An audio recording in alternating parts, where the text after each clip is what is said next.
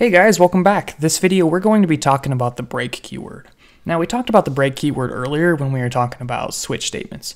So you might want to go check that video out if you need some more practice with that. But essentially, this keyword here is going to prevent us from falling through from this statement and executing the rest of these statements, which we definitely do not want to do. So make sure you understand how that works, but there's also another use, and that is to get out of loops. So I'm going to show you an example. It might not be the most practical example, but then I'll show you something a little bit more useful. But let's first look at the functionality, and then we'll be able to generalize that for other uses. So let's say we have this big loop that counts lots of numbers, and we want to break out of this loop earlier without going through the entire thing. So we might use the break keyword. In this situation, it's kind of pointless because as soon as the for loop starts, it's going to hit break, and then it exits the for loop altogether. It doesn't go to the next iteration, it goes all the way past it and just skips all of the rest of the iterations.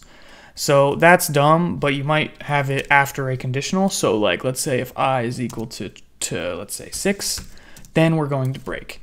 And just to see this, we're going to print something.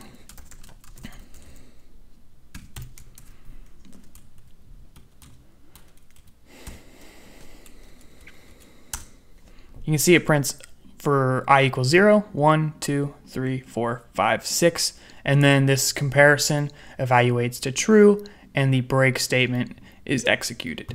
So that is how the break keyword works, and this is a very simple example, but one really good use is for indefinite loops. So an indefinite loop is similar to an infinite loop, but it's not something you literally want to run infinitely, you just want to run it indefinitely until something happens and then you want it to end.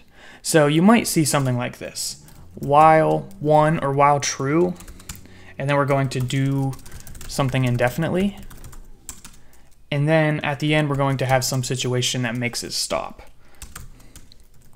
So as long as this thing evaluates to true, then we're going to break out of this while loop, otherwise the while loop is going to run forever.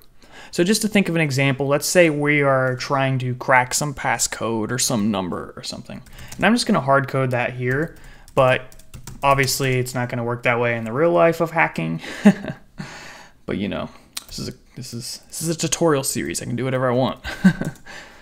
And I is going to be the number we use as a guess. We're going to start at 0. So if we end up getting the right guess, then we can break out of this loop. So if I is equal to the number, we need to break out. Now we need to make sure we increment I, otherwise this is just literally going to compare 0 to this number forever. That's not indefinite, that's infinite. So in this situation, it should be working, and we can prove it by printing a statement here.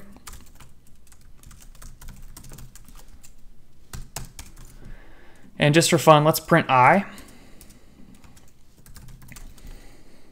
So that way we can kind of keep track of what's actually happening in this while loop. Now let's execute this. Let me add a space here. Looks like my computer froze. You guys seeing this? Okay, I'm not sure what that's about, but it is printing the numbers, it's just not putting a space there, so you'd want to put a space there. But eventually it does find 23232, because you can see it right here, 23232, and then it says we found it. So that's exactly how the break statement works. And even if you're using a loop where it's not indefinite, if at some point it's going to get the answer, you can use the break statement to get out of the loop to not waste cycles, because it might be that after a particular number is found, we don't have to continue processing, and we can save processing by using the break keyword. So that's pretty cool. The next video we're going to be talking about the continue statement, which is similar but definitely not the same thing, and it's used a little differently. So definitely check that out, guys. Thank you for watching, and I'm sorry that my computer decided to stop working here. All right, peace out.